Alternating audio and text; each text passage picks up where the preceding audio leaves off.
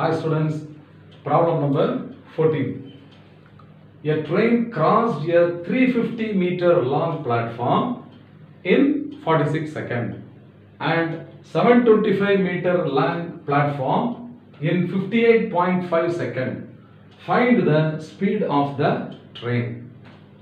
It's a very good question. We have to understand the question first of all. There are two platforms. One smaller platform is having a length of 350 meter and the time taken to cross this is 46 seconds. And another platform is longer one. Its length is 725 meter. So the train takes little more time, that is equal to what? 58.5 seconds.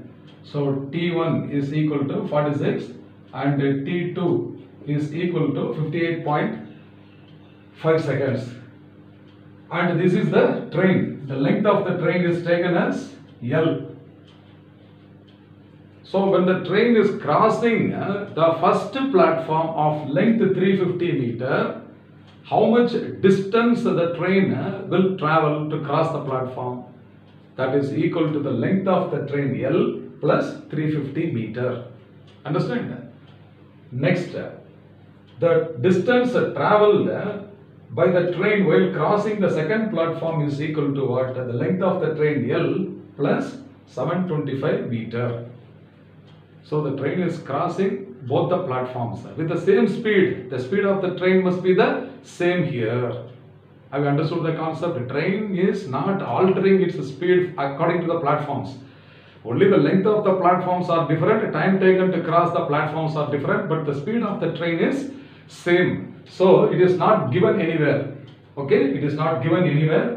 So I will take let speed of the train. Let the speed of the train is equal to x. Okay, let it be x. So for platform 1,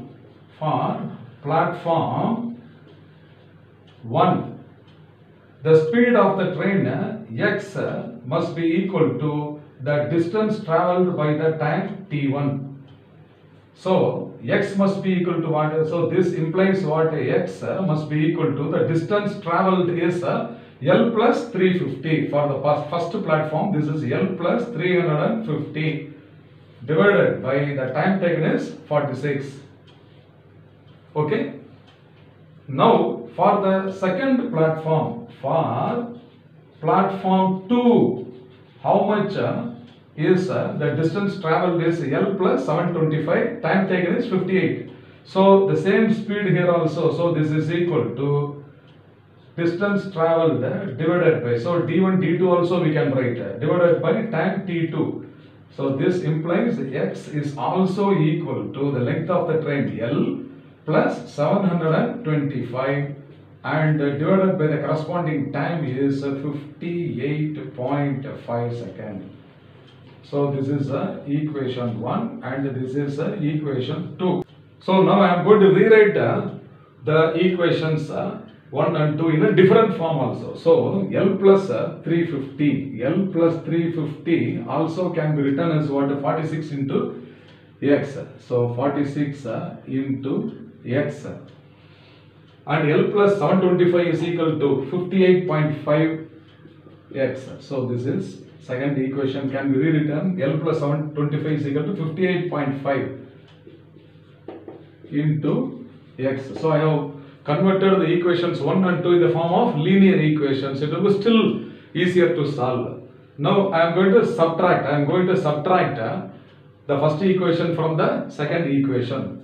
So this is when I subtract L and L get cancelled. So this is L plus 725 minus L minus 350. The left hand side will come like this. This must be equal to what? 58.5 into x. 58.5 minus 46 into x.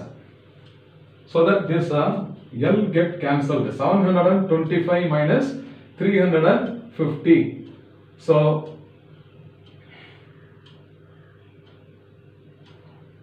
So this will be 375. 725 minus 350 is 375. So this must be equal to right hand side 58.